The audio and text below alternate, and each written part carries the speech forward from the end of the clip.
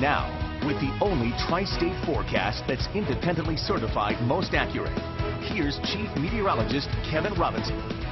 Well, don't expect much to change around here as we go throughout the evening hours, as it's going to remain on the wet and gloomy side. At least it stays mild, though, right? Temperatures will continue to hover between about 45 and 50 for us throughout the evening hours here.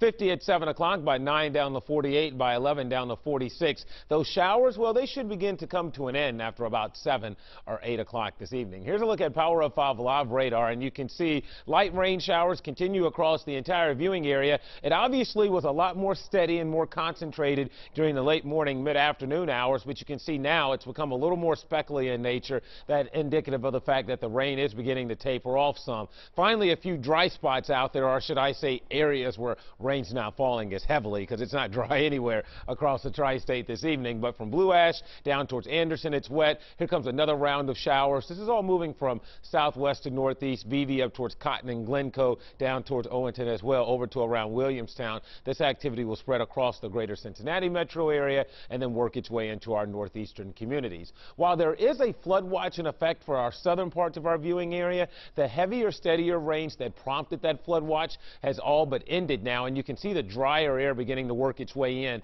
on the backside of that. So I'm not terribly concerned about flooding this evening. However, any poor drainage areas, or if you have any smaller creeks or streams, they are going to stay high through the evening, even though the rain has all but stopped, or will have all but stopped within a couple of hours from now.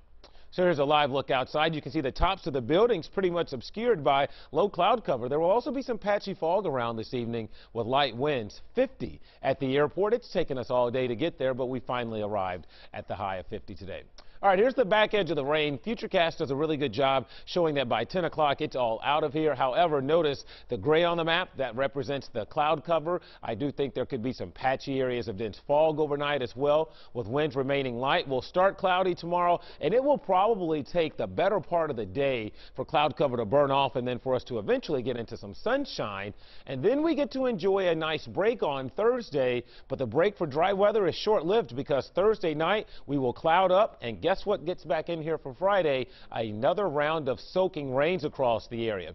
While right now the Ohio River is not forecast to go into flood stage, something to keep in mind, the river is going to hover up there around 50 to 51 feet through the end of the week. A matter of fact, over the weekend, with this second round of rain on Friday, which looks like another good soaker for us, the river's forecast to climb to 51.5 feet. As I mentioned yesterday, I think we'll be watching the Ohio for a while. So 43 for a low tonight as the rain tapers off. Slow clearing tomorrow, some late day sun in here, 54 for a high. Here's a look at your day planner, 43 at 8 a.m., lunchtime 47, and as some more sun pops out during the afternoon, we'll make it into the low 50s. Here's your 7-day forecast.